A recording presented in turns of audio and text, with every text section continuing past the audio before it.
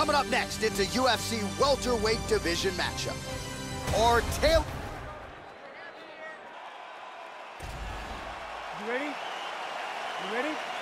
And at long last, we are underway here at the Bell Center in Montreal, Quebec, Canada. Jordan caught him there. And he gets tagged. Nice combination, Joe. Just misses there with the left. Silva gets the early takedown. Oh, he got cracked. Meian gets up. He is back on the feet here. Well, he left his body wide open there for that hook shot, Joe, and he paid for it. He is leaning in. I know he's got the guard high, but that means the body is exposed, and the opposition took full advantage there.